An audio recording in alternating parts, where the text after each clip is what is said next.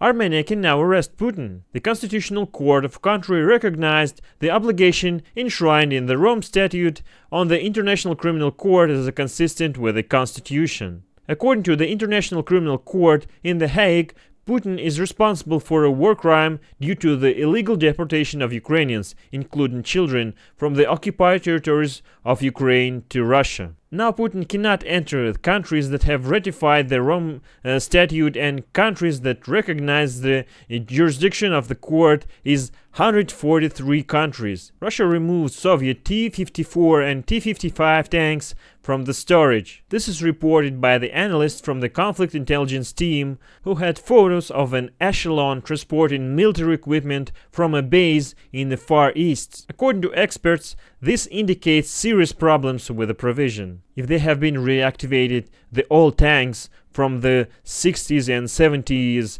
it's really a bad call for Russian forces. They will use such an old tanks to fight with Ukraine, seriously. So hit the like, subscribe for more, comment down below what you think about it, share with your friends, watch other videos. There are very interesting videos on the channel.